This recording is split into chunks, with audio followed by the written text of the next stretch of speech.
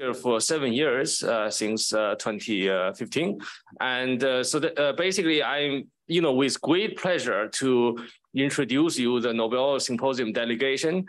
We just had a wonderful event in Stellenbosch last week for the launch of Nobel in Africa, and now I'm bringing 5 distinguished guests to our university to engage with our faculty and students and so on. So I hope you can take this opportunity to talk to them as much as you can and to introduce yourself and introduce your research, okay? So without further delay, let me just get my head of school, Dr. Ross Robinson, to give a few words, please. Yeah, yeah, please.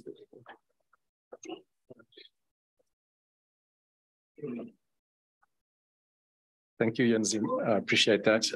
Good afternoon, ladies and gentlemen. It's a great pleasure for me to welcome you all to the School of Chemistry and Physics. I'd like to start just briefly by thanking Francesco and Yanzi for all the hard work that they've done to organize this event, and a lot of other people that have helped out. So Dr. Frost, Thomas Conrad, and many, many other colleagues. So thank you for all of your hard work.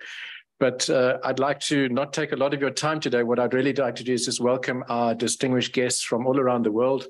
Welcome to the University of KwaZulu-Natal and to Durban. And we look forward to engaging with you over the next few days. So thank you very much and welcome to the school. Thank you. Okay, so basically we are soon with Professor Neil Turok's talk. Neil, can you share your screen? I still can't see you to share your screen and open your camera, please. Okay, there it is. Okay, so I will just remind you that in the evening we'll have a public outreach talk in the Senate chamber by Professor Moen Jensen from Denmark and Professor Angelo Vupiani from where's Angelo? Angelo there? Okay, there from Rome. And tomorrow we'll have 2 public lectures also at the Senate chamber from 10 to 12. So by Professor Eric Enro from Sweden and Professor Luca Gamettoni from Italy. Yeah. So please, make yourself and let your friends know that we have this exciting event. So without further ado, let me quickly introduce you to the speaker now, Professor Neil Turok. You can see here. Let me just double click. Yeah, this is Neil. Yes, Neil is a very famous cosmologist. He is currently the inaugural chair, Higgs chair of theoretical physics at the University of Edinburgh.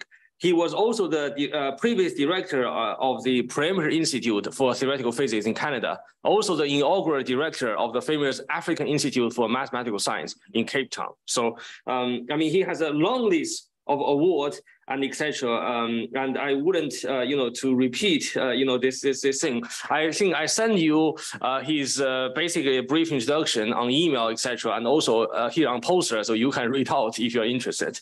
So that's Neil. So then later on, we'll have another speaker, Armita, who will talk about biophysics. So I will introduce Armita in the after Neil's talk. So Neil, now now the floor is yours. Let me share your screen.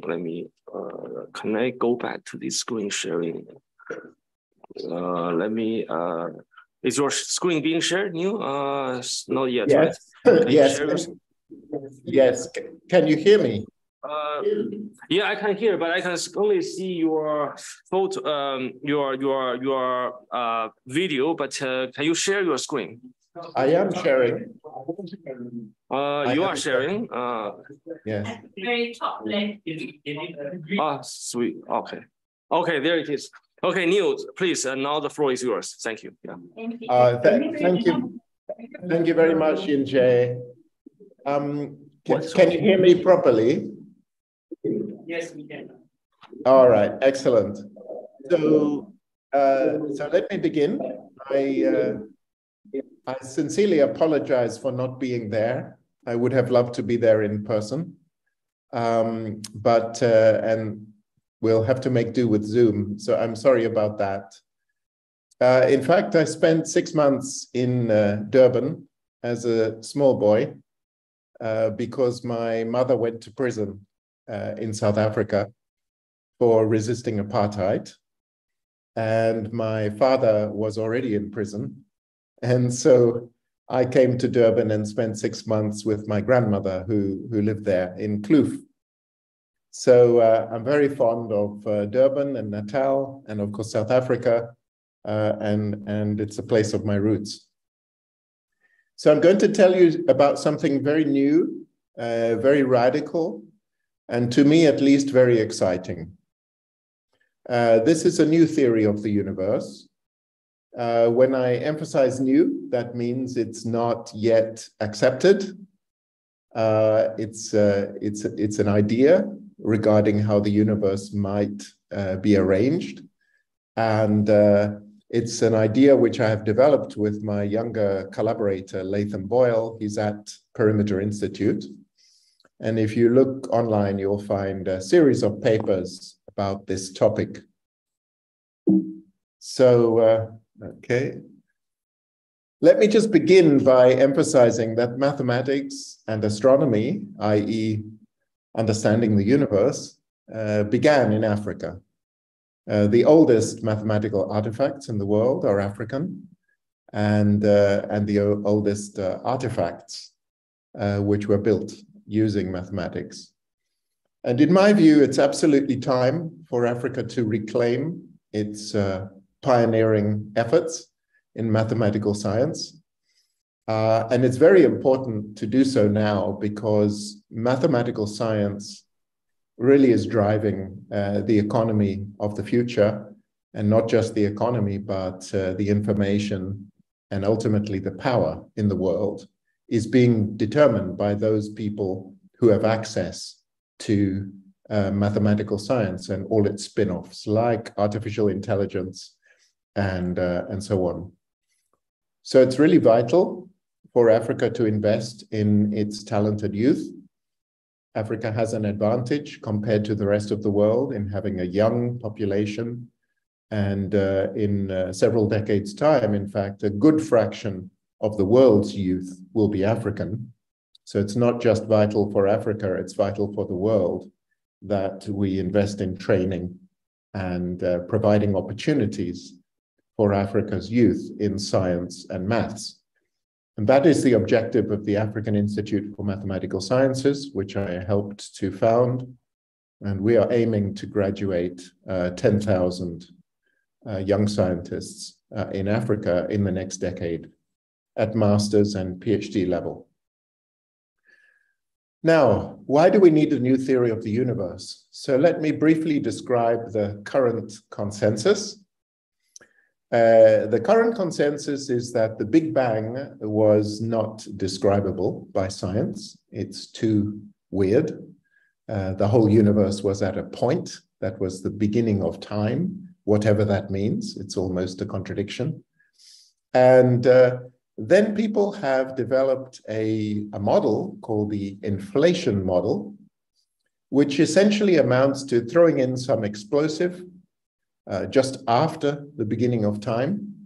And that explosive blows the universe up to a very large size and makes it smooth and flat in agreement with what we see. That theory of inflation has dominated the field for 40 years.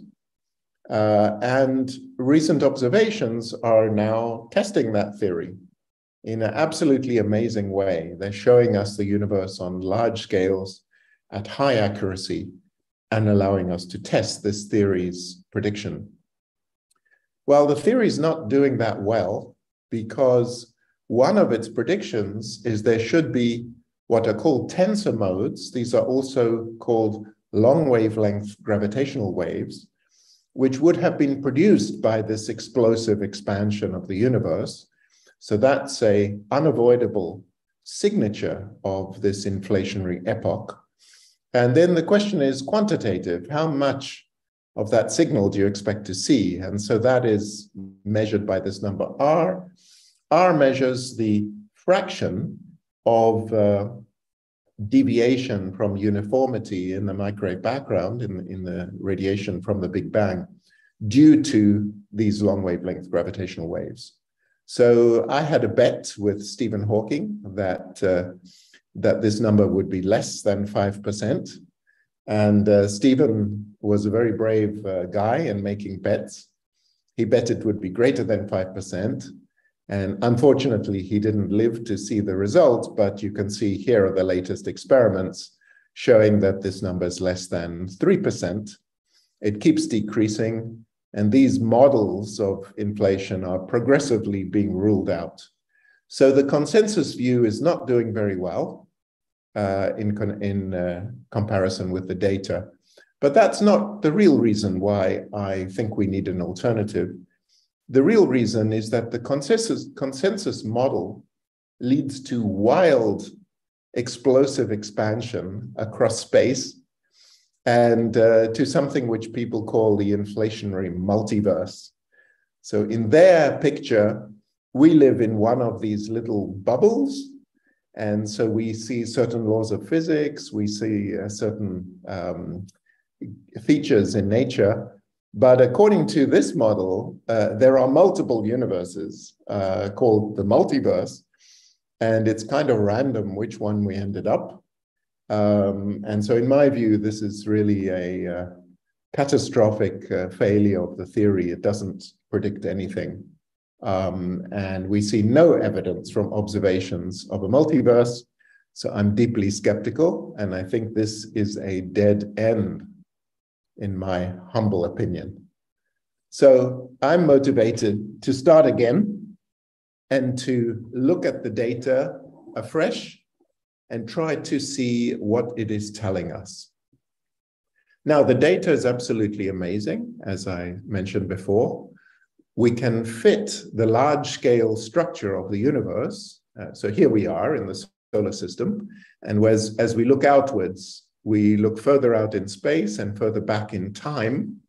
And what we see is the formation of structure. This is this web-like structure, which led to galaxies and stars and planets and places like the Earth. But when we look outwards and map the whole visible universe, we see an amazingly simple object. I like to say that the whole universe on large scales is simpler even than one bacterium. You know, bacterium is quite a complicated thing. Often they can move, they can respond to stimuli. We don't really understand how they work in the sense of being able to predict what they will do. They're very unpredictable. But the universe on large scales is utterly simple and predictable. And that's why I'm encouraged to make theories of it, mathematical theories, which can then be tested by observation. So the large-scale universe is characterized by just 5 numbers. 3 for the energy content. We have radiation in the form of photons, and then we have baryons, atomic nuclei, and of course electrons making up atoms. There's a single number that characterizes how many atomic nucleons there are per photon. There's a second number which characterizes how much dark matter there is. There's very strong evidence for additional matter apart from atoms in the universe, and that's characterized by a certain number. And then there's the energy density of the dark energy, a very, very simple form of energy, which now comprises about 70% of all the energy in the universe. As well as these 3 numbers, we see the impact of gravity in the gravitational potential. This is just Newton's gravitational potential. It fluctuates from place to place in the universe with an amplitude, which is about 3 parts in 100,000. And this leads to temperature variation of about 1 part in 100,000 on large scales. And then we have a small tilt, just 0.02, that as you go to longer wavelengths or smaller wave number, K, you see slightly larger amplitude of fluctuations. Very many quantities are consistent with 0. So the universe has turned out to be stunningly simple observationally. Here it is. Here's the picture of the cosmic microwave background. So it's projected onto this oval shape, but it actually represents a sphere which surrounds us. And so this is like a picture of the Earth in an atlas. but it's the opposite because we're surrounded by the sky, and now we've projected it onto this oval shape. And what you see in the picture, these tremendously simple random pattern of hot spots and cold spots. And you might say there's, this is just random. Is that comprehensible? It just looks, a random mess. However, physicists are very good at making sense of apparently random phenomena. And what you do with this pattern is you take a Fourier transform. You do that because the normal modes, the modes of vibration of the universe, are actually like the modes of a bell. If you strike a bell, it oscillates at various frequencies, and the universe likewise oscillates at various frequencies. And you reveal these modes by taking the Fourier transform of this map and plotting the power as a function of wave number. This number L is essentially the wave number on the sphere. It's the spherical harmonic index. And so here's the power as a function of wave number. You see these beautiful oscillations. That's just the oscillations of a dense plasma of radiation as coming out of the Big Bang and then vibrating on various scales. I was very fortunate in the 90s. This was a new field, the prediction of these power spectra. And the previous literature, people had claimed, including actually Yunje's supervisor, who I won't mention by name, they had claimed that there would be no polarization or actually no correlation between the polarization of the sky and the temperature. Well, they were wrong. There is a correlation and you can calculate it. And it's a rather beautiful quantity because it has no free parameters at all. Once you fit the cosmology to the lower curve, the upper curve is absolutely predicted. And so we did those calculations long before they were measured. And the experimenters at the time said that's too difficult to measure. You see, this is a temperature variation in microkelvin. So that's 1/1,000,000th of a degree Kelvin. And they said we can't measure it. But 10 years later, they were measuring it routinely. So never believe an experimentalist when they say they can't do something, because 10 years later, they will be able to do the things they didn't imagine being able to do before. So here it is. It's amazingly simple. And these red curves are entirely predicted by Einstein's theory of gravity and our understanding of plasma physics developed in the 1920s, plus those 5 numbers I told you before. So that's the large-scale universe. What's happening on the small scales, on the tiniest scales we know of? So if you look on subatomic and subnuclear scales at the laws of physics, they're remarkably simple. And actually, it's the same story. The largest ever experiment was built, the Large Hadron Collider, to test the laws of physics on the smallest scales. It's basically a huge microscope. And it revealed the laws of physics on subatomic nuclei scales. And this is what it showed us. It was in precise agreement with theoretical expectation. And there was absolutely no evidence for anything beyond what we already knew. So on both very large scales and very small scales, the universe has turned out to be surprisingly simple and in absolute agreement with the laws which were previously known.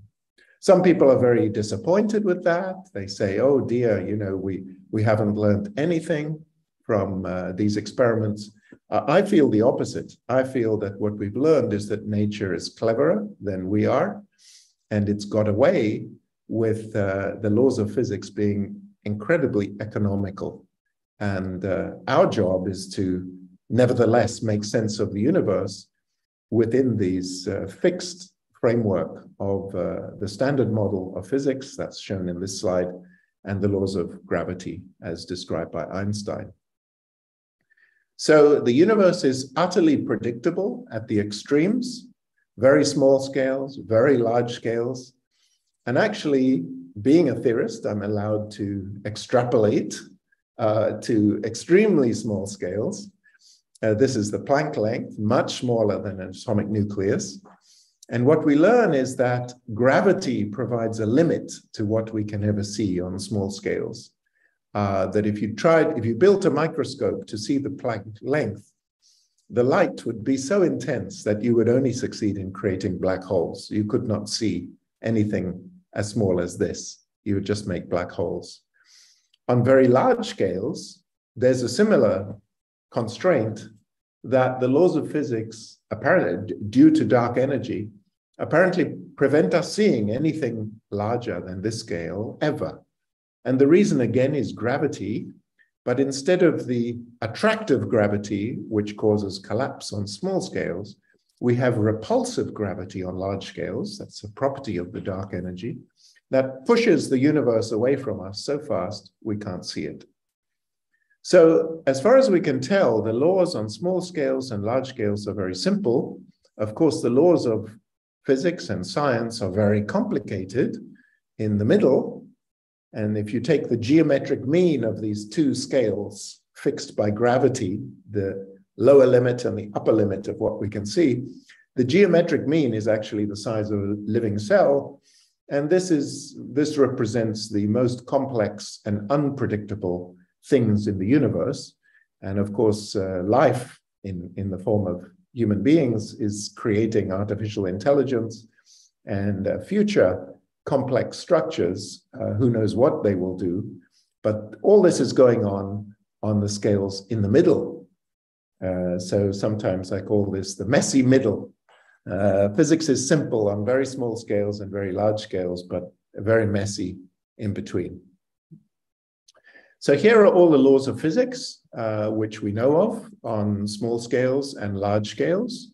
This includes everything. I won't go through it, but it's gravity, it's the forces, the particles, and this Higgs field, which, so I'm very privileged to hold the Higgs chair. Peter Higgs was an unusual person who realized that there's this strange substance called the Higgs field, and this Higgs field endows particles with some of their key properties. My point of view is that perhaps this story is nearly complete. Whenever we've looked recently for deviations, new particles, new phenomena, we have found that in fact this equation I've written down is enough to explain everything. Our job is to understand this equation more deeply and how it manages to be consistent, even though there are apparently severe problems within it. And I won't delve too deeply on these problems, but it's the job of theorists like me to get rid of these problems. My point of view is that the most basic puzzles about the universe are our best clues to how to interpret and understand these laws of physics. The biggest puzzle is the Big Bang singularity, that the entire universe popped out of a point 13.7 billion years ago. And that seems indescribable. But our new resolution of the Big Bang singularity uses certain mathematical properties. I won't dwell on them. And so I think understanding the Big Bang singularity is actually key to understanding the state of the universe today. I'm going to talk a little bit more about the second big puzzle. What determines the large-scale geometry of the universe? Why is it so symmetrical and flat? Einstein's theory allows the universe to be very curved and warped like a sphere or a saddle, a horse saddle, but it isn't. It is absolutely flat on very large scales to very high precision, about 1 part in 100,000. And the resolution of this I'm going to describe to you in a moment. There's another big puzzle. How do you couple quantum fields like the electromagnetic field and its quanta, which are photons, to gravity? As soon as you try to do that, you discover there's an infinite energy in the vacuum. And theorists like me have become quite good at ignoring this infinity, but in fact, that is kind of ignoring a huge clue. The resolution of that is a new cancellation mechanism. I won't have time to talk about this, but it's a bit technical. You'll find it in our papers, but it's very exciting. And then the others, I'll talk a bit about dark matter. And what I'm going to argue is that, in fact, we already know what the dark matter is. There's no great mystery. There's a clear candidate. And for strange reasons, more or less sociological reasons, it was overlooked since the 1970s. And so I'll explain to you what that is. Now, the large-scale geometry of the universe, so Roger Penrose, who's a recent Nobel Prize winner for understanding the inevitability of the formation of black holes, Roger Penrose describes the beginning of the universe with this picture. So here is the creator, and you see they are choosing a very special point in the space of all possible universes. And this is a huge puzzle, which we now claim to have resolved. In order to show you how to motivate our solution and describe our solution, think of a much simpler problem. Why is the Earth quite flat when you look at it locally, the surface of the Earth? Why is it quite flat?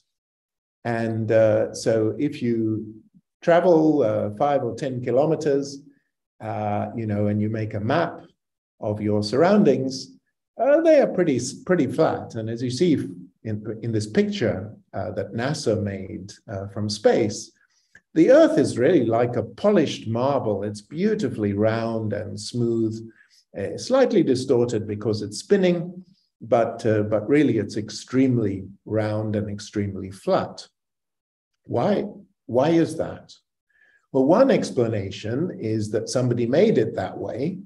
There was a god or somebody came along and they liked the idea of a round Earth, and so they polished it and they hammered it into shape.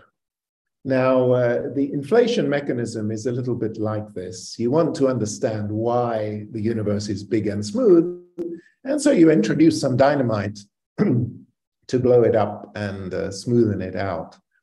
But in fact, that's entirely unnecessary because there's a much better explanation. And the explanation is that the Earth is very large. It's made of about 10 to the 50 atoms. That's more or less an accident of history, that it's a very large object.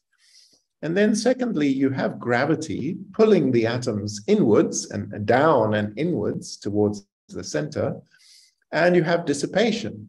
So if a mountain collapses, it stays down. It doesn't bounce like a rubber ball. It stays down. That's because of dissipation. And its energy, the potential energy due to gravity in the mountain, is transferred into heat and sound.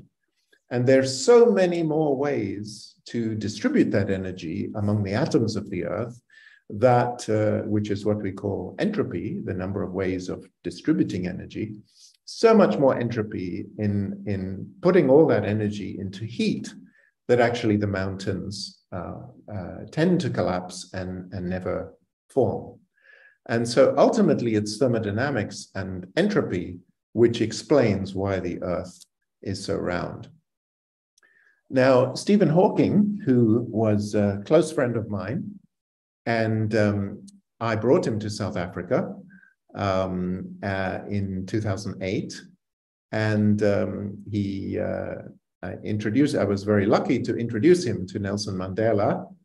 And if you go to Ames, there's a beautiful sculpture of Stephen Hawking in the entrance of the Institute. That was the only time he came to Africa. But Stephen Hawking probably had the greatest insight of any theorist in the 20th century into how we reconcile gravity with quantum mechanics. And his great discovery was this field of black hole thermodynamics. where he pointed out or realized that a black hole, that's this object in the middle, is after all not completely black. It has a temperature which is inversely proportional to its mass, and it has an entropy. And you can think of this as the number of ways the black hole could have formed. And the entropy is proportional to its area. And here, zeros and ones have been placed all over the area to indicate that there are many possible states for the black hole. So Hawking showed black holes have entropies. His calculation is still very mysterious. It uses some very elegant mathematical tricks, but it leaves many people nervous as to what it actually means. We don't understand the quantum theory of gravity. And so you can think of Hawking's picture of black hole entropy as basically a glimpse into the future of quantum gravity, where we don't really understand the foundations. A parallel you might draw is the ideal gas law. You know, this was understood long before statistical mechanics. It was understood that the ideal gas law works, and indeed the concept of entropy and so on. It was only much later when people understood that matter is made out of atoms and that energy is quantized, that people could actually give rigorous mathematical definitions of entropy. So Hawking's work is sort of a glimpse into the quantum gravity without providing the foundation. So recently we used the same Hawking trick and found some new analytical solutions for a realistic set of cosmologies, including radiation, non-relativistic matter like the dark matter and the baryons, dark energy, and space curvature. So we were able to solve the equations for the universe analytically for the first time. And using them, we calculated the gravitational entropy. So we calculated the number of states corresponding to a given set of cosmological parameters. This was very surprising that we were able to do this. And the result was even more surprising. The result was that the most likely universes are flat, homogeneous, and isotropic on large scales. You don't need any mechanism like inflation to explain that. It's just a consequence of thermodynamics. So I'm not going to give the details. It's quite a technical subject and just refer you to our papers. But as you can imagine, this has created quite a stir in the field because the standard explanation, which is held for 40 years, is apparently unnecessary. Now, the second topic is how do we couple gravity to quantum fields? As soon as you try to do this, you encounter profound difficulties, and this has been known for a long time, at least since the 1970s and long before, that the vacuum energy is infinite and actually even breaks Lorentz invariance. It's more like quantum fluctuations of a radiation fluid in the vacuum. So people have discovered ways to subtract it, but it leaves you very uneasy because you have this infinity which gravity responds to because gravity is sensitive to all forms of energy. And then you have to remove it before you can do anything. It's worse than this because when you place the standard model of quantum fields on a curved spacetime, like the universe, then the symmetries of the theory are spoiled by these quantum mechanical infinities. And in fact, this leads to great trouble. When you couple it to gravity, you're going to get all kinds of infinities and difficulties in the quantum theory. String theory and supergravity have been successful at somewhat reducing these problems, but at a very high price. You need a huge number of extra fields, particles, and even dimensions of space.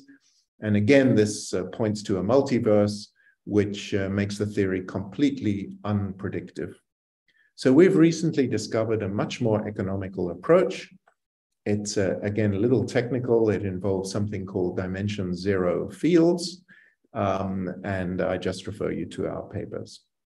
So I'm not saying our solution is the best one or the only one. I hope above all that our work inspires some young person, much younger person, to create an even more radical approach to unifying the laws of physics, which again will hopefully be much more economical than the theories which have dominated in recent years. I'm going to tell you a little bit about the dark matter.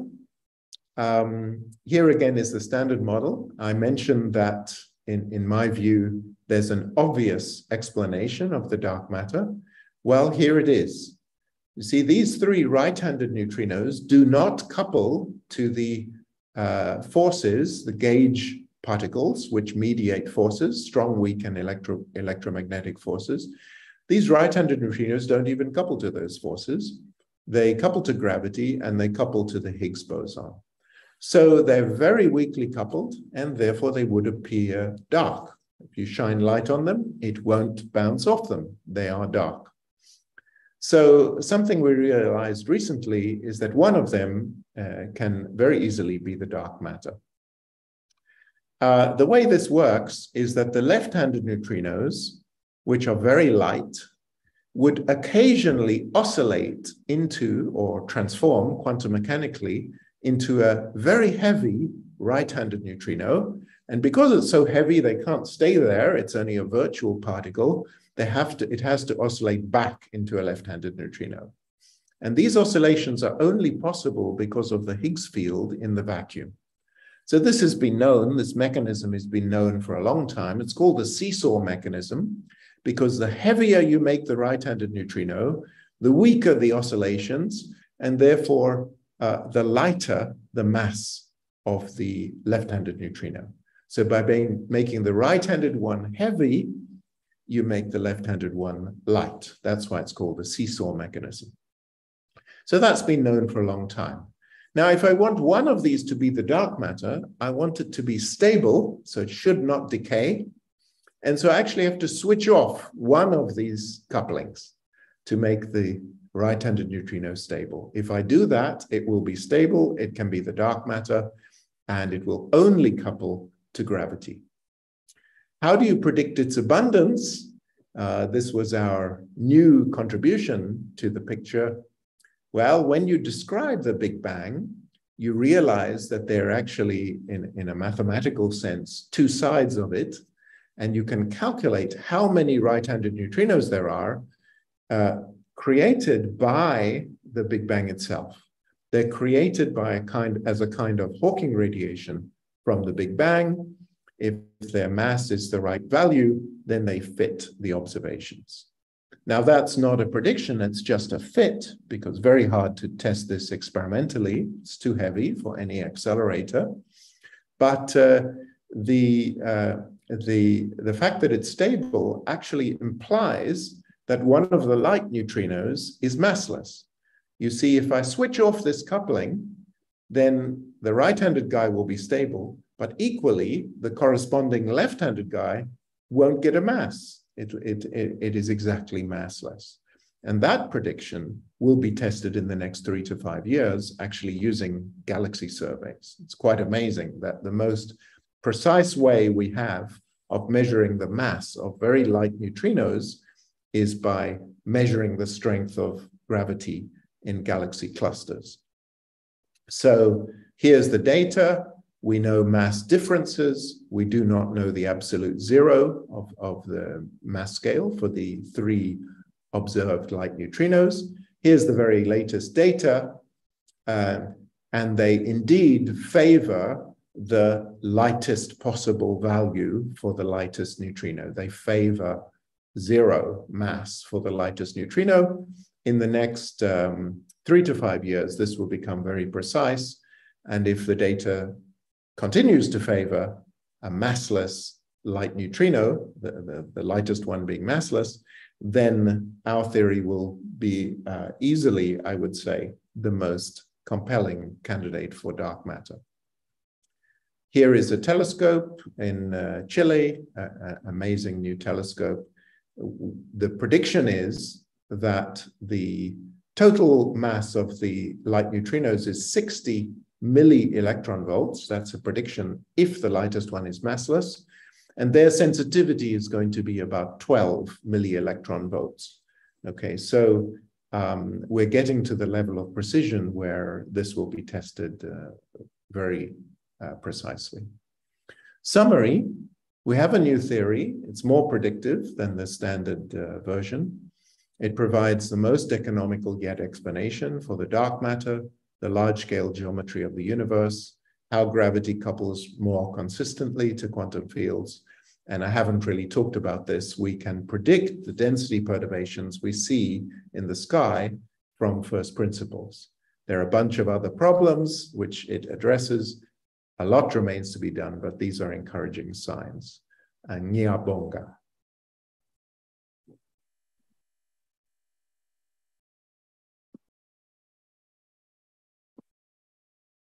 Hey, Neil Bunga, Neil, thank you for your talk. And now I think the time is for the floor for our audience. Any question from audience? Yes, Professor is joining us. Well,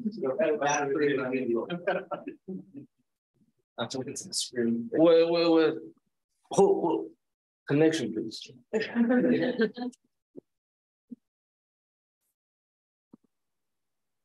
Okay, any questions? You? No? Okay, so two hands, I see two hands, maybe Matthew, please. Sorry, Matthew. Thank you. So Neil, thank you for your talk. Very enlightening. I think I listened to it, the online version where the talk you did with Brian Keaton recently, and I listened to the entire thing. And so very enlightening. And I think you've given some hint of what the dark matter is, and that's been quite an unknown thing. What I want to know is the universe accelerating? Expansion. Yeah. Is the expansion accelerating? Yes, it seems to be. It's very dramatic. But the way it was first discovered was from plotting the luminosity of supernovae. And so you can imagine that a supernova, which is an exploding star, a supernova has a standard brightness. And so if you see supernovae at different distances, or rather at different brightnesses, you can interpret the brightness as a measure of the distance. And people have become quite sophisticated about doing that. So supernovae are what is called a standard candle.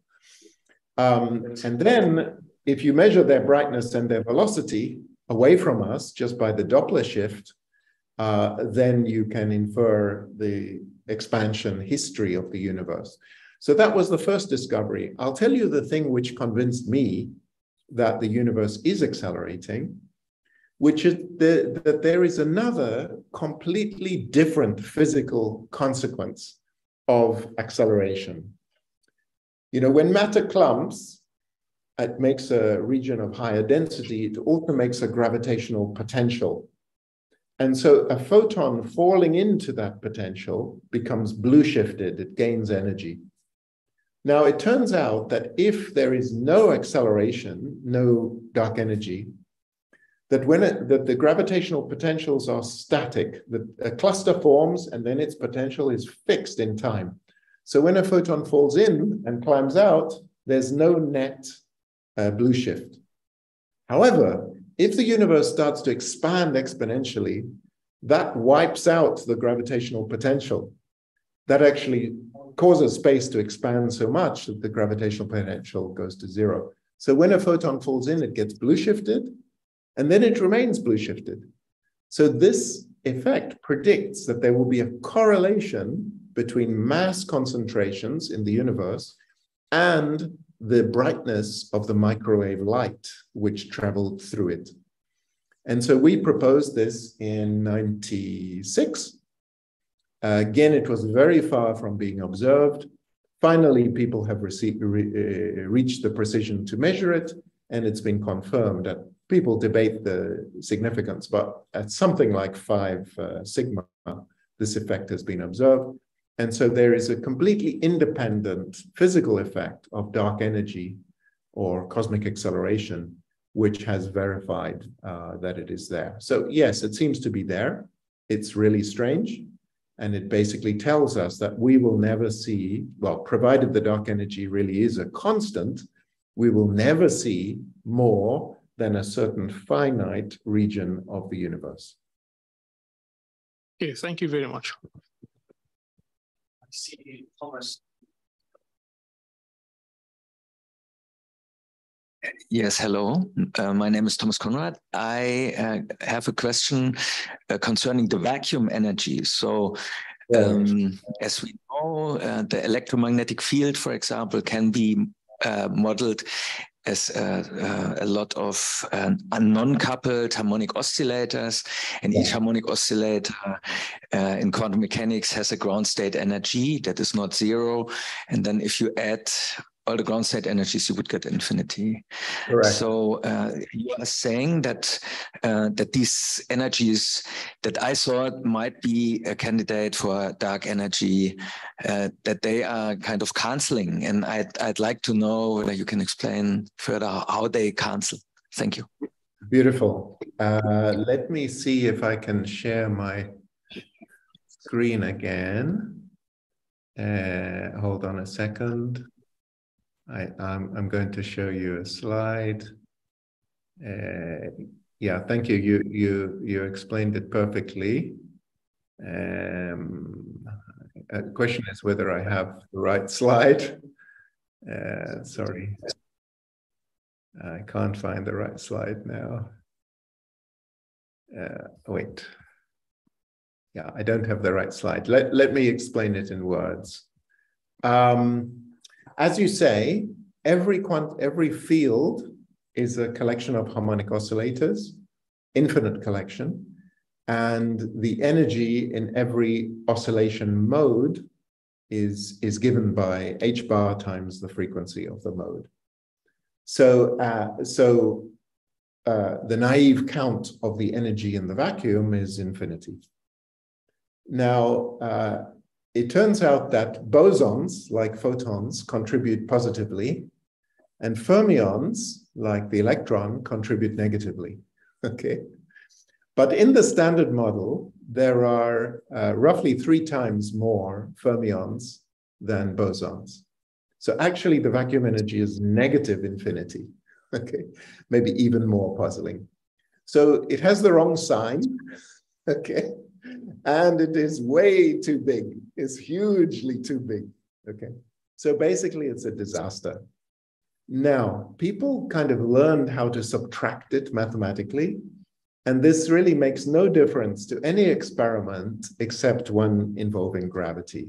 But it's so hard to do experiments with gravity that in practice, we have to rely on the whole universe. You know, the biggest volume of dark energy is exactly our observable horizon volume, and its total gravity can be detected, and that's the acceleration rate of the universe.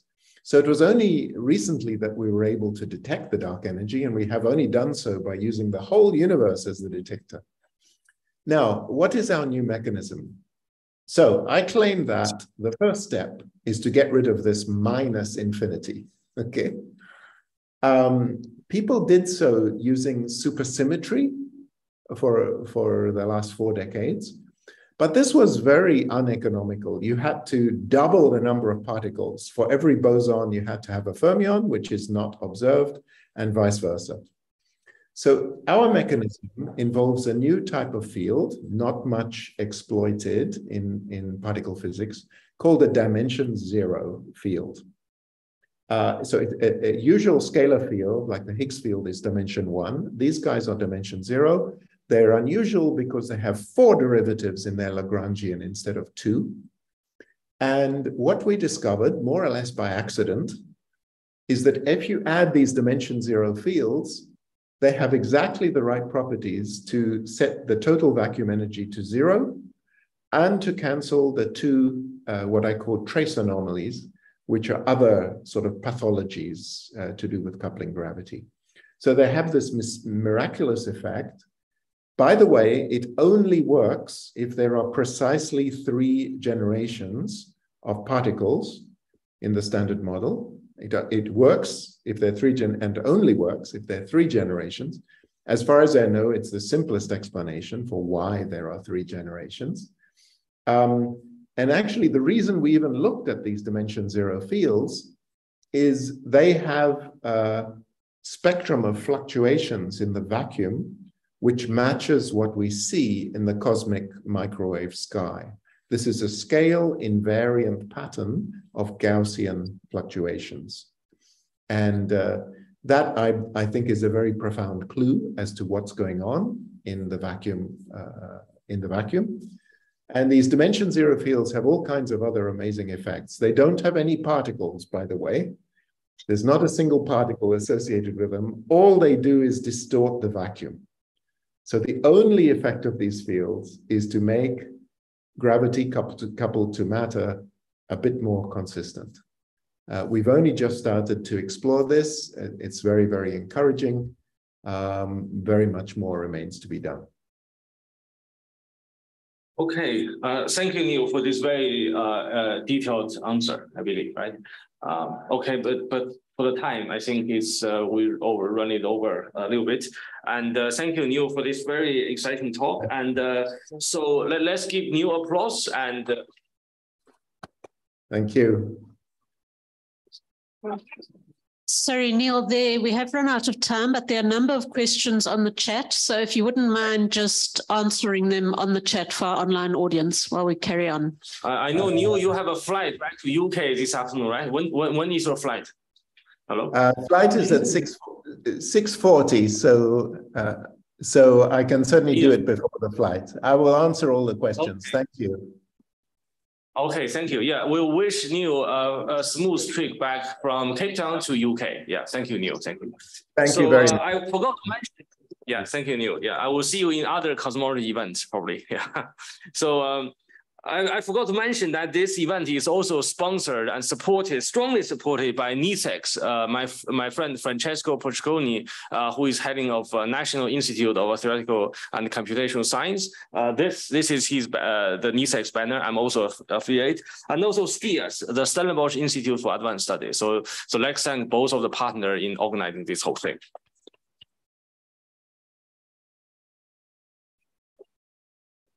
Okay, so may I ask the rest of the audience to switch off your cell phone or put your cell phone in airplane mode for the rest of the talk, because it was disturbed a little bit for the first one. Okay, so let me now switch to our second talk this afternoon, Professor Armita Nourmohammad.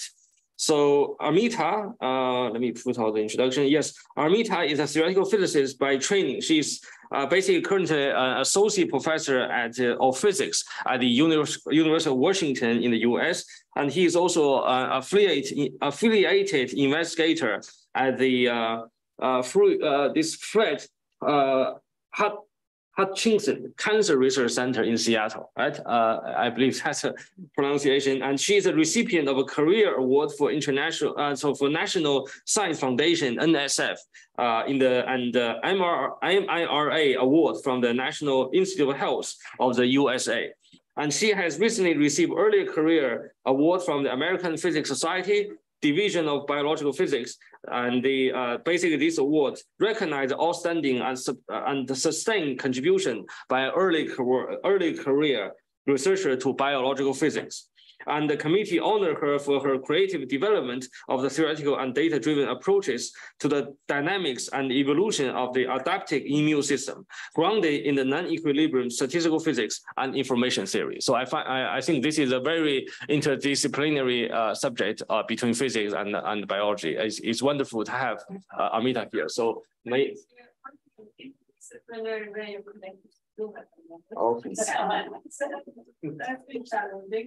Okay. Can you connect to internet by now? We managed to connect. Okay. So then you can. So I need a Zoom. You need to Zoom. Yeah. Can you log into the Zoom? No, I need a link. You need to. Okay. Where's somehow manage the Zoom link? Can you send? Yeah. They send it, but it's not coming. Or you just log into Zoom maybe. It will be my own Zoom link. Okay. It need a Zoom. You need a Zoom ID and password. Just sign in with his one.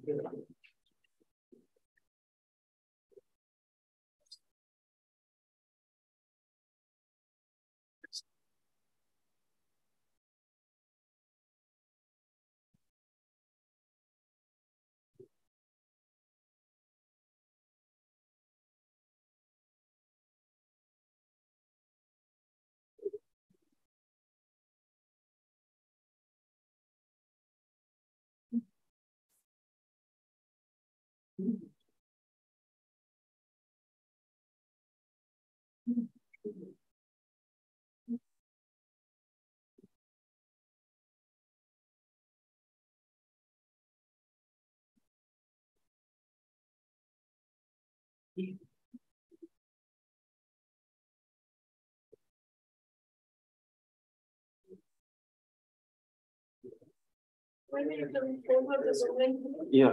Okay. Oh, thanks. We got it. Okay.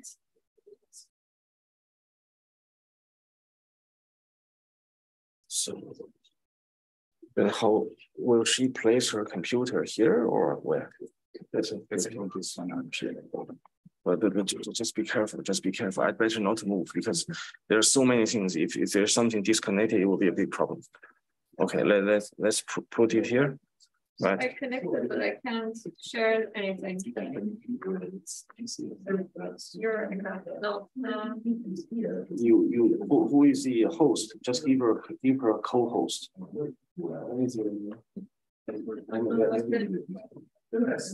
Give her host. I just need her name. Yeah.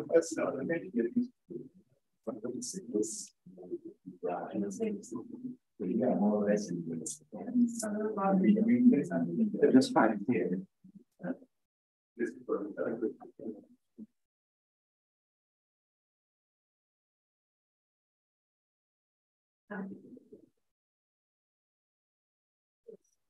Oh, it's Elia.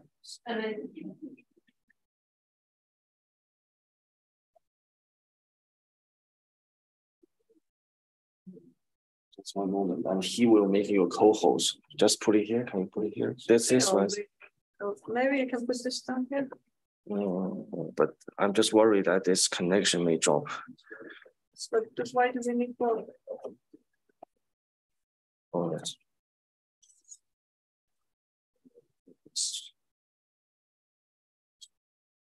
Okay. And let's see, join as a panelist.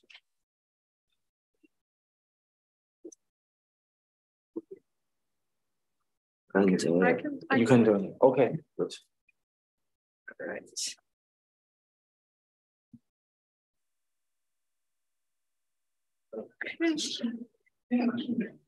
Oh wow. All right. All right. Okay, please. Great. Please. Yeah. Hello, everyone. Thanks, Ethan, for Sorry. So I wasn't to this. Okay. All right. So it's you shared the sound. did I share? No. Okay.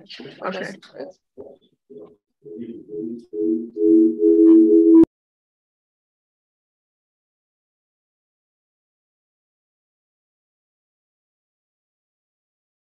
Thanks, actually. Maybe we can stop.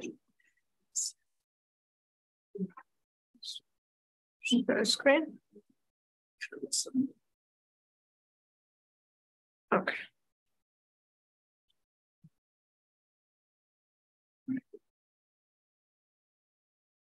Okay.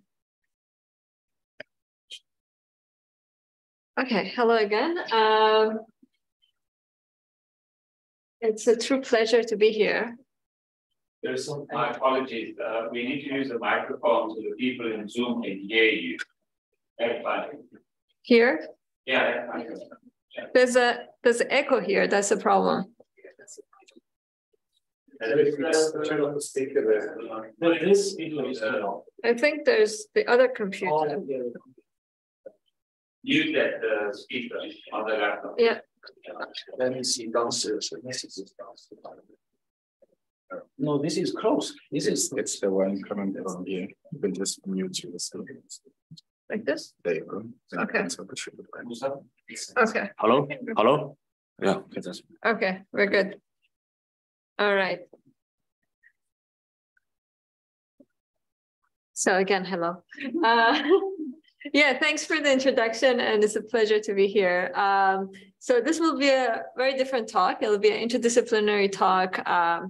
As you just said, I'm a physicist by training. I'm in physics and applied math department at University of Washington, and also at the Fred Hutch Cancer Research Center. So you can see already interdisciplinarity in all my affiliations.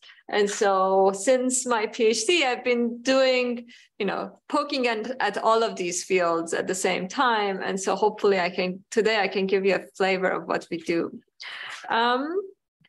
So I decided to talk about something that, so everybody can reduce the size. I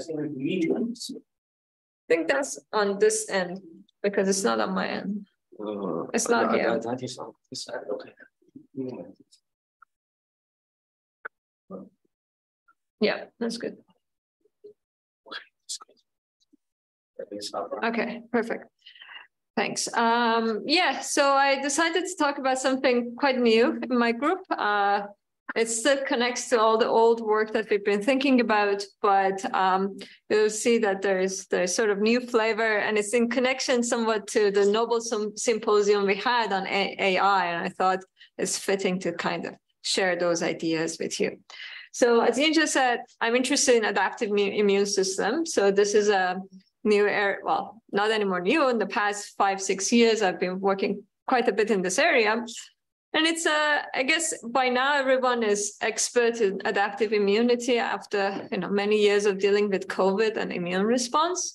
So adaptive immune system is a fascinating process in our body that basically uses all possible biophysical features to protect us against pathogens. What we have is diverse repertoire of cells. So the main actors in adaptive immune system are B cells and T cells. And more or less every B cell and every T cell has its own unique receptor on its cell surface. And so the diversity of receptors that we have counter the diversity of pathogens that we encounter. And as a result of that, we can cover the space of pathogens that we will see, and we can even mount responses against pathogens that even didn't exist when we were born. So say COVID, right?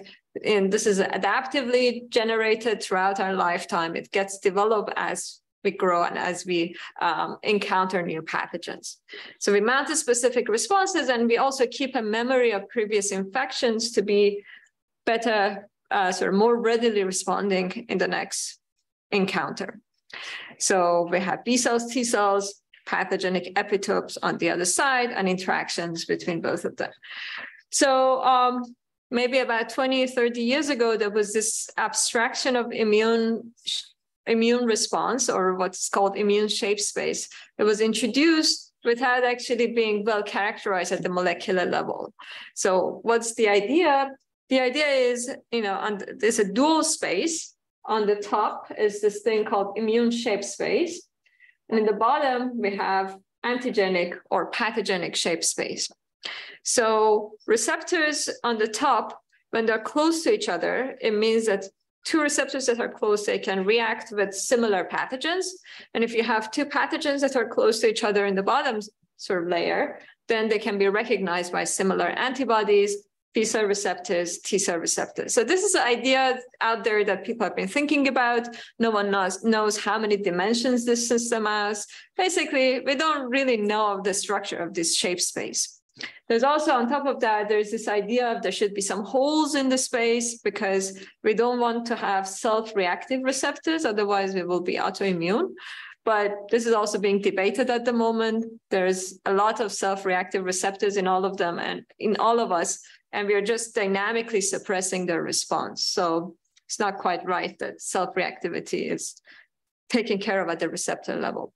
Anyways, my goal in the past so many years have been to map out this immune shape space in some ways. And we have tried our luck with many different tools and data sets out there. So one very common data set that people have been, including us, have been looking at, it's been DNA sequences of these receptors, because you can extract a lot of DNA now from the blood and read out, variation of these receptors. You can build co-evolutionary modeling. So you mentioned non-equilibrium statistical physics, and that blends in there quite well. But we weren't, successful in a satisfactory way to map out the shape space. We learned a lot of things, but not what we actually intended. So here comes the new thing. These receptors are proteins, right? And pathogens, on the other hand, majority of pathogens we deal with are also proteins.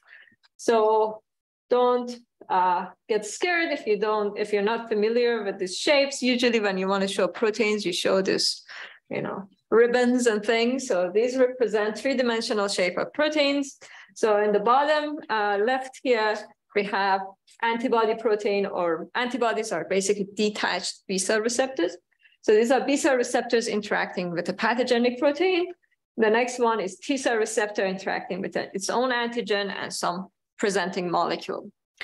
And there are other kind of molecules we deal with, like lipids and stuff, but majority of stuff we see our immune system sees are proteins. So if you want to understand immune shape space, we actually need to understand protein shape space. So that's how this line of work started, to get into understanding a general sort of understanding of a protein universe and use that to go down to understand immune receptors in particular. Okay. Well, when I started thinking about that, I'm not biochemist, I'm a theoretical physicist. So it was completely wishful thinking to start doing biochemistry. So that was out. But I knew how to code, so I thought, why not? I can try to use computers and machine learning, because that's right now at the forefront of protein science, to understand something about protein universe. So that's what you'll hear today. Okay, before that, majority of you, I suppose, are physicists. So let me introduce what actual proteins are. Before I started this project, proteins to me were a bunch of letters, 20 amino acids, and I could write it down and theoretically treat them, and that was satisfactory enough for what I wanted. But in reality, they're molecules and they contain atoms. So carbon, hydrogen, nitrogen, various things. And generally, each amino acid, as you can see here, they have a backbone, and the backbones are the same for all amino acids, but then you also have side chains, and side chains basically are the features that differ from one protein to another. And we are not going to go into detail of how they look different, but they really chemically look different from each other, and they have different properties. So the information initially is encoded in DNA, then to amino acid sequence, and then you basically fold the amino acid sequence in a 3 dimensions, so tertiary structure, which then determines protein function. So you have this hierarchy of events. You go from sequence to structure to function. And function may be interaction of 2 proteins or something like that. So as I mentioned, there has been a lot of work in recent years, especially in machine learning, using AI basically in protein science. And I think one famous one is the protein folding challenge. There's been a challenge for the past 50 years. So going from a sequence to a protein structure. So our body does that. If you start from a sequence, you put it in a living organism, it folds into a protein structure. Why can't we be able to do that on a computer? So in the past 50 years, it hasn't been really a successful endeavor. A lot of smart people have been working on that. But then AlphaFold came along, and it made a huge leap in folding a protein. So this is run by DeepMind in London, which is basically a Google sort of science camp, more or less. And they have done a lot of other things in solving Go and various things, but also protein folding was one of their projects. And so they can now fold proteins with 90% accuracy or more. And And it's pretty amazing what they have managed to do. But aside from this sequence to structure map, if you wish, there has been also a lot of work trying to go from sequences to actual function of a protein. So these work, I think there are many different flavors of them, but a lot of them are inspired by what we call language models. So language models are things we use every day when we Google something, right? And the idea is well, in computer science, the idea was there to understand or to model the distribution of words in natural languages. And, just briefly, if I want to kind of characterize what these language models do, you train your neural network with a bunch of text. You try to understand a low-dimensional representation of your text. So a picture down here is trying to reflect what a network could learn. It's a wrong picture, but it gives you a good idea. So let's say I have a vector associated with man and vector associated with royal, and I add these two up, and it should give me a king. And if I have a woman plus royal, it should give me a queen, right? So that's kind of an idea of representation or low-dimensional representation. Now, protein scientists thought, okay, this is a great idea. It's super successful. Why not we feed in protein sequences instead of Shakespeare, right? And what do we get out of that? So a lot. So if you do that, you can try to predict, evolutionary processes in proteins. You can try to predict viral escape, and there has been examples of successful efforts in both of these stories. So this is all good. We can probably go home if we can do everything, but the reality is we're still far away. We still don't know why each of these models quite work and what exactly they're capturing. And so in a sense, as scientists, we want to understand what's going on, and also they don't solve everything. So in a practical sense, we are also not yet there. So I mentioned to you, we have a sequence to structure to a function map, right? So that's just the biology. We have AlphaFold that does sequence to structure. We have these natural language processing models that go from sequence to function. But if you go from sequence to function, it means that the model you're inferring also knows something about sequence to structure. So it's a bit a convoluted model, right? It captures the stuff from the first step and the second step, and that's not so great. Now, nowadays that we have so many protein structures either available experimentally or computationally, the idea for us was, can we just start from protein structure and try to predict function without, thinking about sequence at all, right? Someone gave me the structure. As a physicist, I would never know what this structure does, but also most biochemists can't tell you what the protein would do given a protein structure. So that's the question. So to be more concrete, let's say I give you the same antibody and antigen protein co-crystallized structure. So something like this, both together. And so by that, it means I give you coordinates of all the atoms and identity of all the atoms in both sides. Can you tell me what's the binding affinity between these two proteins? Can you improve the binding affinity by changing one side a little bit? So these are concrete questions. You can call it engineering question. If you want to understand better how things work, maybe it's a physics question. But yeah, so you can ask these type of questions and try to answer them. So that's what I mean by structure to function map. All right. So people have been thinking about the structure to function map. I think the most intuitive way of thinking about machine learning approaches, like when you're doing machine learning, you start off with existing methods. Generally, when you do physics, you start off with existing method. And a lot of machine learning has been developed in the context of pattern recognition and image processing, right? And so the first effort for a structure to function map has been, let's treat these protein structures as three-dimensional images and try to parse that in the same way. So when you look at the image, you have pixels of the image and you sort of put zeros and one in your image, right? So numbers associated with like maybe colors within a pixel. So for protein structures, now you have a 3D cubes, right? Instead of pixelizing, you voxelize, which is three-dimensional pixels. So you have different atoms. So they come in different cubes, each one for its own atom. And so that would be a representation of a protein structure. And so say I have a bunch of proteins with different binding pockets here, different colors, right? And so they come with measurements of binding energy of that binding pocket to some other protein. And I want to build a machine learning algorithm that relates the left-hand side to the right-hand side, right? You can do that. So people have done versions of this. And so to do this, you have to sort of take some steps. You first want to maybe orient all your proteins in the same directions, because otherwise things become arbitrary. Machines are not, as smart as we are, looking at different orientations and feeling things shouldn't depend on the global orientation. You need to bin the data. And so also, if I input one orientation and learn only for one orientation, that's not enough, because then someone else come and give a slightly rotated version of protein, you get competing nonsense out of the learned model. So you train a model with many different rotated versions of the input, and that's called data augmentation. Because in that case, you're sort of guaranteed you get the same answer if you train it this way.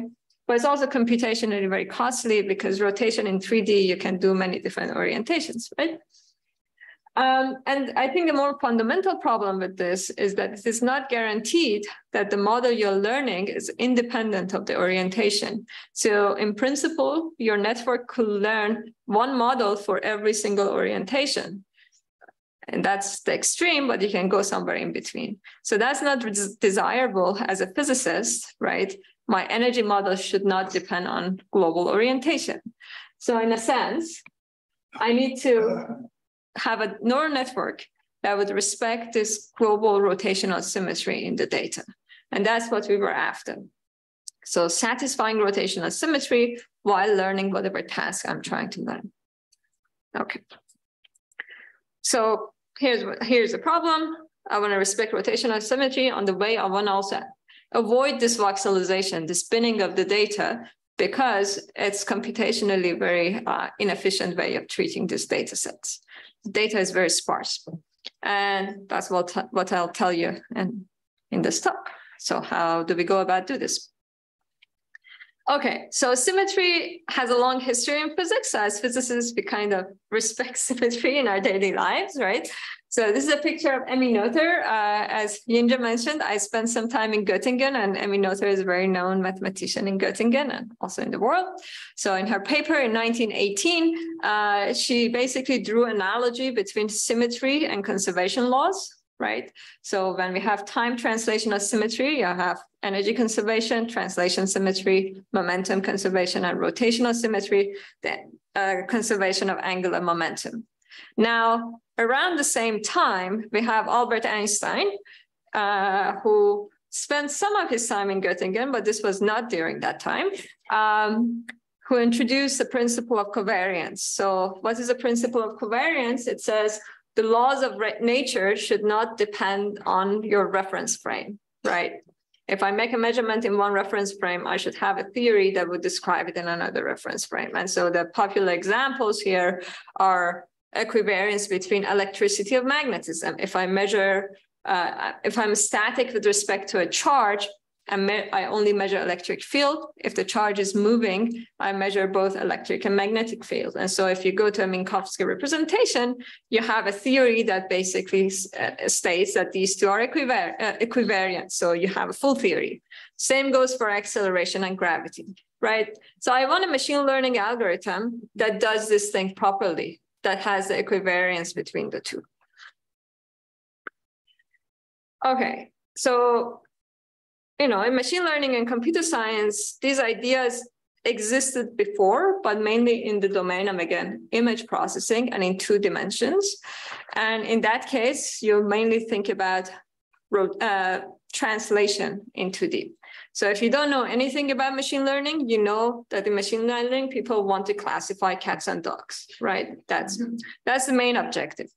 So so you train a network on images of cats and dogs, and then usually you do it on natural images. So cats can be across different places in the image, dogs the same way. And so you don't want your network to be super sensitive of where the head or the nose of the dog or a cat is, right? And this is my dog, Lito. And so what we had here was in convolutional neural networks that are pretty efficient in doing the classification, you have this convolutional filters. So the filters are small, sort of a bunch of pixels, basically. That's the size of a filter. And you can go with this small filter throughout the image and pick up features of the image. So if you're now hitting a nose filter, irrespective of where the nose is, a nose filter and a nose of a dog give you a largest signal. And so the eye filter and the eye of a dog, irrespective of where the eye is, gives you a signal of existence of eye at that spot. So then you can convolve these filters, right, the outputs, and then you can pull the data. So you do some linear and nonlinear operations, and voila, you can classify cat and dog. So in a sense, machine learning or computer science have thought about translational symmetry. What we wanted to do is thinking about rotation symmetry and in 3 dimensions. So I've used the term equivariance kind of loosely in this talk, and I want to introduce what exactly it means mathematically. So let's start from simpler thing, invariance. So imagine we have a water molecule here, right?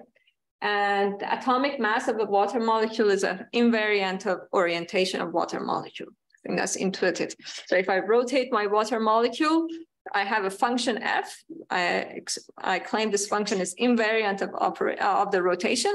So the rotation, I express it with this operator dr1 for the water molecule, and the atomic mass is now transformed by identity operator. So it's invariant. So equivariance is a more general form of invariance. So instead of atomic mass, let's assume you're looking at dipole moments, right? When you rotate your molecule, your dipole moment should also rotate. So, you have 2 different operators in this case, because the first one operates in the space of water molecules and the second one, the space of dipole moments. And so you have a well-defined operator that tells you if I rotate the object, how the output of the function rotates, right? And it is a linear operator in this case. And that's why we're kind of interested in this, because we can use it for many different purposes. Okay, so this is rotational equivariance, maybe in 1 sentence. And what I will do for the protein problem is I will have a protein structure. I will learn first, or try to tell you how I will do that, how to learn rotationally equivariant encoding of the structure. So how do I encode the structure? And then how do I process the encoded structure to learn a model? So the second step would be a neural network. The first step would be whatever encoding I'm doing. And then how do I use this learned model to predict anything functional? And so I think some of you are physicists. You may know that if you're thinking about rotation and equivariance, rotational equivariance or rotational symmetry, it might be useful to think about spherical harmonics, So, and we'll make an analogy there to your knowledge of quantum mechanics back in the days. Okay, so you'll see a lot of spherical harmonics in the next few slides.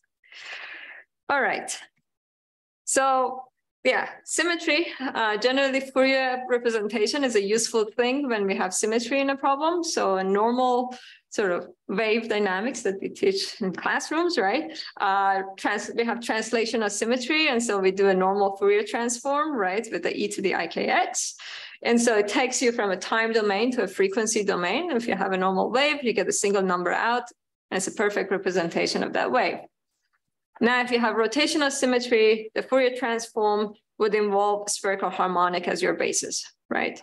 And so this is also in 3D spherical space coordinate system, right? And you get, 2 coefficients, the degree and rank of your associated with degree and rank of your spherical harmonics. And you have these structures because, L is integer and M goes from -L to L. So you get triangles out of it. So, so this is what we learn in quantum mechanics when we want to represent angular momentum, especially, right? Writing hydrogen atom and things like that. But then mathematically, these spherical harmonics, these YLMs, are also quite useful because they are irreducible representation of SO3. So SO3 is a group that is rotations around the fixed origin, right? a fixed reference point, so all rotations. And so if you have an irreducible representation, that means you can have this, this operator for the equivariance operator that is linear, and it can give you how you exactly transform when you transform your object. And from quantum mechanics, we know the operator. It's a Wigner D matrix, right? So we know exactly how to write this. So here it is. If I make a linear transformation, so if I rotate my object, I have a spherical harmonic and it transforms with a Wigner D matrix. And to be pedantic, Wigner D matrix is actually the representation of SO3, not spherical harmonics, because representations are matrices.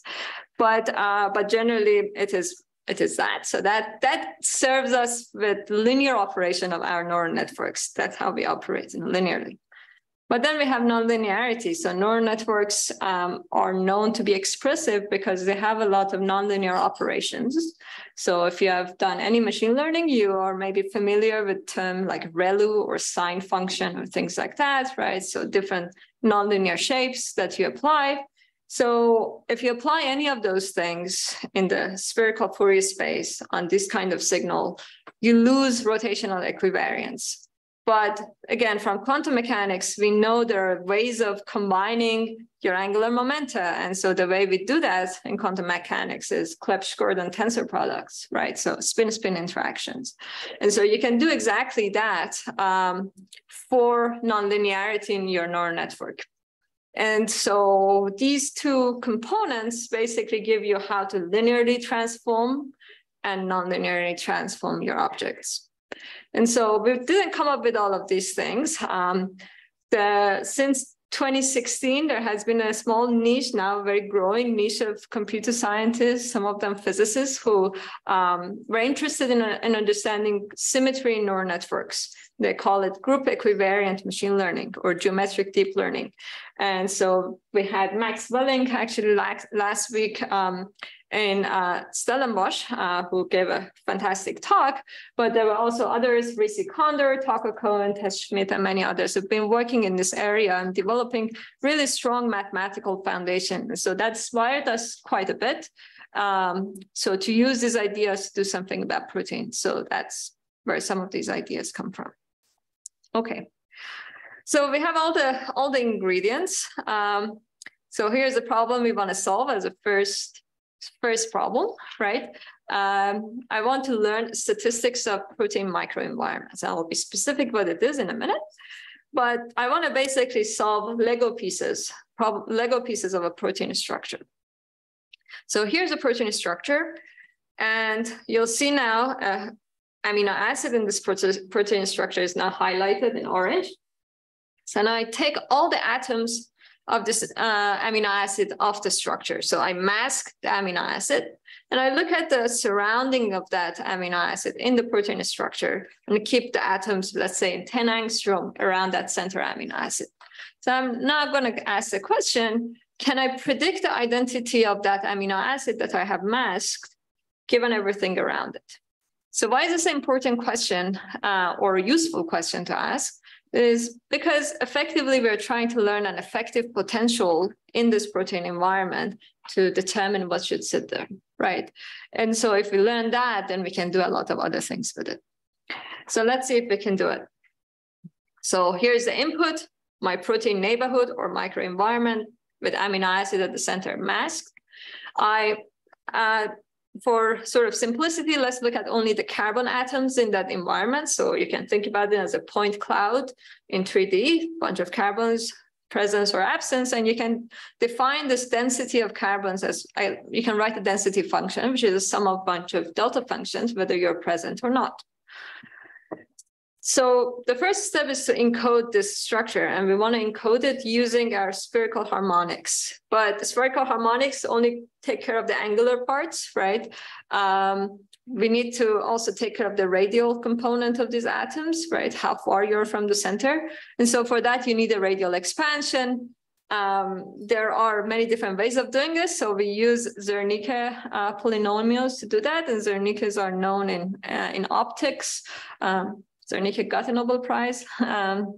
I don't remember on what, but he got a Nobel Prize in physics. Yeah, so effectively you get three coefficients, Lm that come from YLM, from the spherical harmonic, and N that takes care of your radial component. So three different integers, and there are some constraints of what these numbers can be. So instead of having one triangle from one spherical harmonic, now you have N of these triangles for all the radial components. And so then you do it for all your atoms, nitrogen, oxygen, sulfur, hydrogen, and also some of the properties of these atoms, like how close they are to the surface, called Sasa or charge. So you can do whatever game you want to do with this to encode the information, right? So the interesting about this Zernike transformation is that the thing you get out of it is actually a transposition of some of spherical holograms. So if you were to build a real hologram out of these atoms, and then transpose them on top of each other, you get something like this Zernike transform. So for branding, we call our encoding a holographic encoding of our protein microenvironment. So I think that's a fun name to call these things. Yeah. So these holograms are inputs to our neural network, right? So we start off with the amino acid, the point clouds, the Fourier holograms, and then I pass these holograms that were the input to a neural network that is now rotationally equivariant. So that means you have your Wigner D matrices and your Krebs-Gordon products to operate on these holograms. And you collect a bunch of invariants, so L equals zeros of different layers. You pass it through some dense layers. So it's a bit technical. I'm happy to talk about it later, whoever's interested. And so the output, so I'm training this network, the weights of this network. And so the output I get, first I get some sort of scores, or what I call pseudo energies, for different types of amino acids. So it gives me how each amino acid, what's the score or a preference for having a different type of amino acid out of the 20 in that neighborhood. And then I run it through a Fermi function, a sigmoid function, softmax, wherever you come from. We've called this function slightly differently to get probabilities out, right? And so that's a normalized vector that gives you relative probability of different amino acids for that neighborhood. So I'm going to use this term pseudo energy because I'll take this a bit seriously as energy and use it in the next slide and see whether or not it's a real energy. But yeah, so this is basically the whole formalism. You train a network, you optimize your weights based on input from all protein structures that you have in protein data bank, and try to see what you get out of it. So let's see what we get out of it. So the first task is, if I train the network and then test it on a different set of protein structures, can I predict the amino acid that sit in there accurately? And the answer is, yeah, it's pretty accurate. It's 70% accurate. So the matrix you're seeing here on the vertical side is the input amino acids, and the horizontal side are the predicted amino acids. The best case scenario, 100% would be all diagonal, right? But we have some freedom, so it's like 30% lack of accuracy. But what we see is actually, the confusion that we see in the network is quite consistent with the physiochemical properties and the size of these amino acids. So if you look at the clusters that we have here, so say hydrophobic cluster, hydrophobic cluster here, we have a medium-sized hydrophobics and small-sized hydrophobics clustered together. And so the other properties as well. So the way we are confusing things actually makes sense. The 70% accuracy is equivalent to state-of-the-art accuracy when people do this voxelization, the image processing thing, but it is orders of magnitude faster. So to give you a sense, other people, so with the image processing, they use 6 GPUs, 2 weeks of training to get the same result. We do with 1 GPU in a few hours, right? So why is that? The reason is that we are not looking over a whole model space. Rather, we're constraining our models to be rotationally equivariant to respect symmetry. As a result, we get a lot of computational benefit out of this.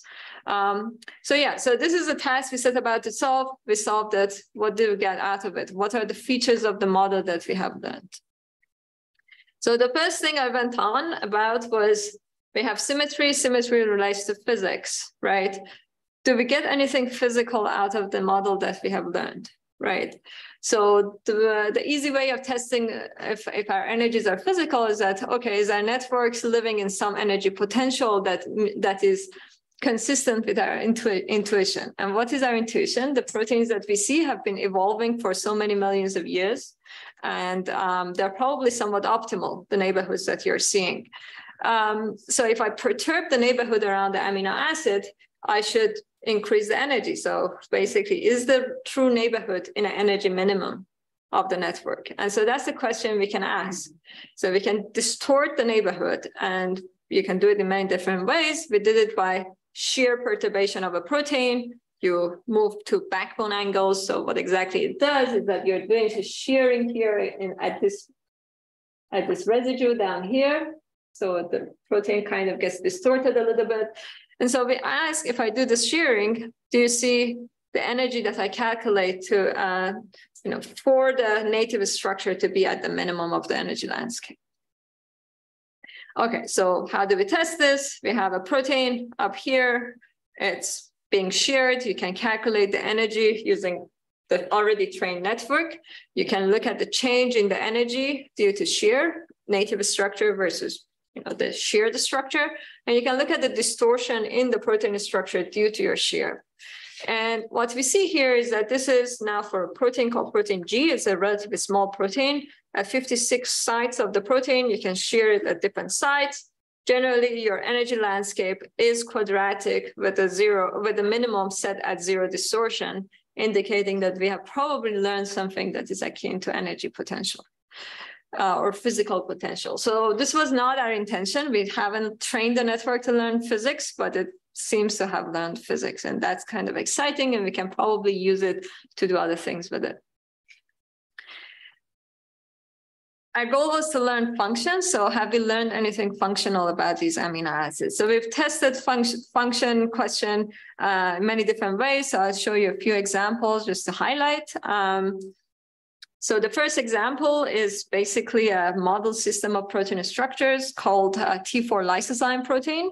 And the reason it's interesting, well, for us, it's a useful model system is that there are many mutants of these protein available out there. And by mutant, you just change one amino acid to another, right?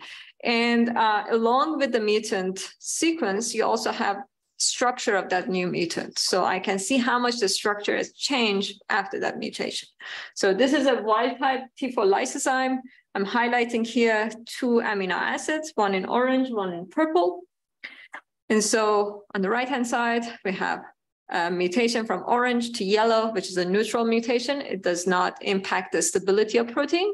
And the other mutation from purple to pink, it's a destabilizing mutation. So it distorts the protein structure or stability. And so we have 40 of these protein structures available for T4 lysozyme. It's unique. And so this is more or less the summary statistics if you look at our predictions for these different variants. So it's a convoluted picture. So let me just walk you through it. So on the vertical axis, you have these different mutants. So for example, the way to read this is that I3Y, it means that there's an amino acid mutation from I in the wild type structure at position 3 to Y in the mutant structure, right? And so on the left-hand side, I have predictions from the network, assuming that everything is on the wild type structure. So what's the probability of seeing a different 20 amino acids that we have? This alpha is possible 20 amino acids. These are on the x-axis. Log probability of that minus log probability of wild type on the wild type structure, just to, there's a gauge invariance here. You want to zero something. And then on the right-hand side, you do the same exercise, but using the corresponding mutant structure. And so a quantity that measures stability of proteins. If you remember your chemistry, is delta delta G, right? And if you were to calculate that, you want to calculate the probability of seeing a mutation, a specific mutation on the mutant sequence or a structure, minus probability of seeing wild type on the wild type structure. And so that's what's plotted here. And so the more red you have, the more destabilizing the effect, and the more blue is the more stabilizing or beneficial the effect. And what we see is that destabilizing category that experimentalists told us tend to be all pretty red, and neutral or mildly beneficial ones tend to be blue. And so if you look at actually delta delta G versus prediction, we have a very good agreement between measurements. So predicting a stability effect of mutations has been a very difficult task. AlphaFold is not successful in doing that because it's not trained to do that, for example. Older methods use some physical models to do that, and they're not necessarily that successful. So we're quite excited about this because, again, our model was not trained to do this task. It's just a consequence of what we have learned, so we can do this. The other thing we managed to do is looking at protein and ligand or small molecule structures. So we can look at data sets that have a protein and together with a small molecule and with their corresponding binding energy. So dissociation constant, KD. And so what we can do is we can ask whether our network can predict the binding affinity in this structure. So in this case, I go around this ligand or binding pocket and I take 10 angstrom neighborhoods around it. And I look at the protein with the ligand and without the ligand and calculate the difference in the energy that my network is reporting. So if this energy was truly the binding energy, I would expect this to be proportional to logarithm of KD or minus logarithm of KD in this way, right? So it's a minus log K, it's a change in energy, and there's a factor L, which is your chemical potential. So the longer it is, you have a long sort of entropic effect, so to speak. And so you can just plot this thing against each other and see what you get. You get about 50% correlation without doing any fine tuning with this analysis. So that's kind of impressive on its own. You can do a little bit of fine tuning to learn energy scales for different amino acids separately. So learn another 40 numbers, so to speak. And so you can boost up your prediction to about 65%. So this is, again, in a sense, what in computer science they call zero-shot prediction. We are not really fitting an extra model for any of this, consequence of original model.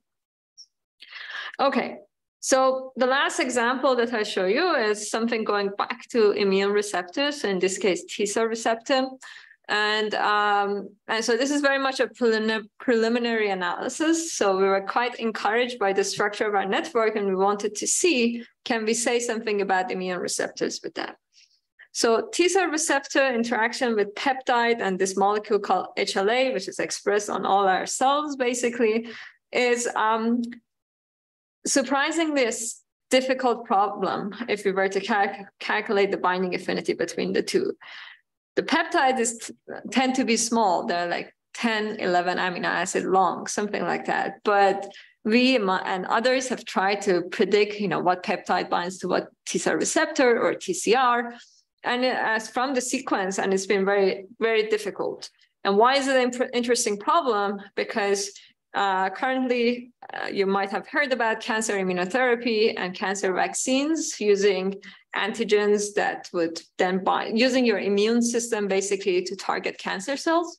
And so it's really a problem of design. So how well a cancer immunotherapy would work given the peptides that you're presenting in your body, given the epitopes of the cancer. And so knowing whether the immunotherapy would work or not would be quite cost efficient in terms of therapy. And you don't want to put people on the therapy knowing that it's not going to work on them. So that's one thing. And then on the other side, you want to be able to design peptides that actually trigger immune response. So that's why a lot of people are interested in this. And so we thought, okay, maybe we can use our model to see whether we can predict binding of peptides to TCR. So here's sort of a cartoon of the problem. We take a TCR structure, HLA structure, or this HLA molecule. And then the peptide, it'll be done in 2 minutes. So HLA molecule and the peptide. And so I strip out sort of all the atoms of the peptide. So I have basically a line that tell me where it goes more or less. And then I use my model to sample peptides from all this based on their energies, right? Based on their pseudo energies. So I sample from our model from holographic convolutional neural network. Then I relax these structures together using existing tools. I iterate until convergence. So this is one way of representing what we did versus what the experiments do. It's a bit, I don't like it personally the way they do it, but that's how you represent peptide distribution in biology. So on the top, this is an experiment done on this particular set of molecules. And the results is from 26 different bound peptides. So these are all good peptides. And at each position, you have, in principle, you can have 20 different amino acids. And the sort of length of these letters is proportional to the probability of these amino acids. And the colors show somewhat the properties. So out of the 26, this is sort of the structure you get. Our prediction is below, so we're not limited to 26, so we get a lot more variability. We get the sort of large-scale structure quite right, so you get the G's and the I and L and various things. You get the color certainly right, so it's quite encouraging. Without any fine-tuning, that's what we get out of this. And so it's not even quite converge actually for this particular result. But yeah, so that's something we're currently working on, trying to really design peptides for these co-crystallized structures. Okay, so what I've told you so far, well, today, basically, it's been on these Lego pieces of proteins, right? Protein structure to function map, but at this single amino acid level. And so the goal here really moving forward is to take these Lego pieces and build larger structures. And so we are doing that by putting these equivariant representations that we have on graphs. And so letting these amino acids start talking to each other in this reduced representation space, looking at how T-cell receptor actually bind to different pathogens, B-cell receptors bind to different pathogens, or general protein-protein interactions. So this has been a lot of fun for us, and so we are really excited as what can come next. With this, I'll thank all the group members that have been involved, especially Michael Poon here, who single-handedly drove this project, because when we started, we didn't know anything about proteins or machine learning. So that was our way of getting in both fields. And I think it was a bit of a detour, but we learned some things on the way. And now basically a lot of people in the group got interested in this line of project. And so all the people who are both based are somewhat involved in various aspects of this project. And also our collaborators, Phil Bradley and Jakub Otwinovski. Thank you for your attention. Happy to take questions.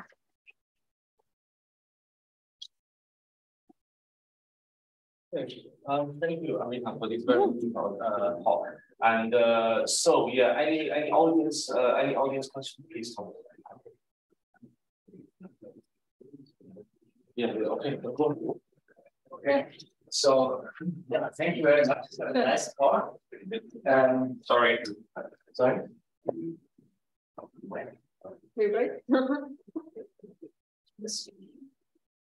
Thank you. So thank you very much for the nice talk. I got a question concerning the densities that you mentioned. You said you expand them in terms of spherical harmonics and Zernike polynomials. By the way, if I may comment, I think Zernike got his Nobel Prize for phase contrast microscopy in the 50s. Okay, great. And yeah, so I saw that you had this modeling in terms of the Zernike polynomials and the spherical harmonics for different distributions. So you had the carbon atoms and then some other atoms, I don't know, oxygen or whatever. And then I didn't understand what you did with them in order to get the full thing. I mean, so how do you put these different distributions together in order to get the function or the function in the end? Thank you. We can think about the input to a neural network as a very large tensor, right?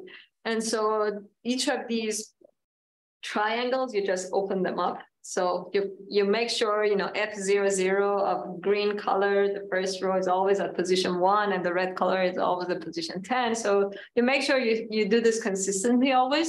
But then, yeah, so you just take all the numbers and make a giant tensor out of it. And that'll be just input to your neural network. And so then it'll be processed in an equivariant way. So that means you're not, so I didn't go into detail of that. So what coefficients you can combine with each other, you're constrained by that, right? You only want to combine coefficients that have the same L and M to make sure things are equivariant, because otherwise they'd be transformed with different Wigner-D matrices, right? So with that constraint, the matrix operation that you have will be, you know, you have a lot of zeros, but you know where the zeros are. So you fix that, and then everything else you learn. So that's how it works. Yeah. Okay. Any more questions from the audience? Otherwise, let's see whether there's any question online. Sally, you may help to read. Are you online, Sally? None question. Okay. Where is your biology friend? It's it's online. So I think we were very clear. Yeah. Okay. Okay, that's practical. All right. Okay. So your biology friend has no questions. It seems. Okay. Okay. So yeah, I think we basically conclude these two talks, and for the rest of the proceeding is the following. We basically. Okay, see you guys who are online. The rest of the procedure following. We will have a short introduction from our physics faculty for what we are doing, because this event is intended to be more integrated with our physics staff here in our school. So basically, I will call on several of you physics staff to have a short introduction of what we're doing here. So to let international guests to know that hopefully we'll build more collaboration in the future. Okay, and by the way, let's thank our speaker again. Here is our present for you. Oh, thank you.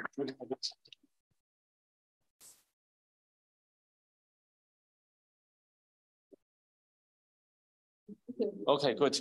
Okay, so now let's yeah, thank you. Yeah, you may just sit over here if you want, or maybe if you want. You want to hear? Yeah. Okay. Short break. Sorry, what? Next talk. Pardon, what? Are we going to the next talk directly? Yeah, we can have a break for 10 minutes, and please, yeah, and then I will call you. I will call you back. Yeah.